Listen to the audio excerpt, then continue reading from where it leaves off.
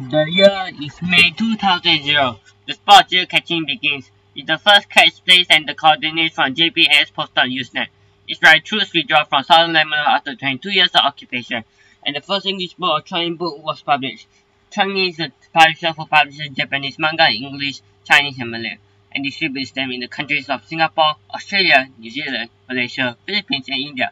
By 2014, 40 years later, the company is liquidated. So what happened and where are they now? Hi, my name is Eggman and this is Forgotten Publishers.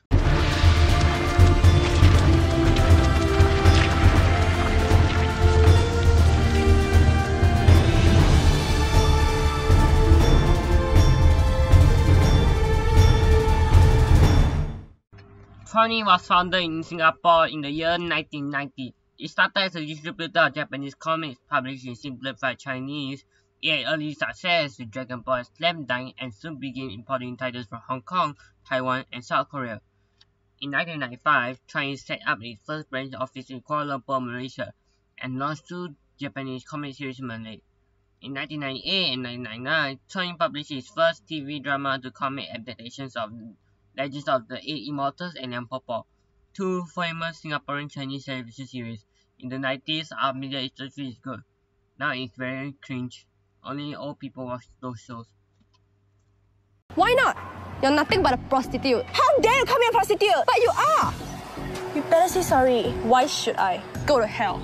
2000, Chuang Yi expanded into the English language market with the launch of his Pokemon series and two Taiwanese comics, beginning serialization in local newspapers.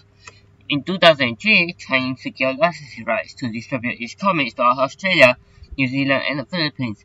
In 2004, branched into the magazine market, including licensing of several Disney titles. Chuang Yi began distribution of stickers, collectibles from Panini Comics and Top UK in 2004 and 2005. That's why we have football cards here in Singapore. In 2006, began distribution of comics in India.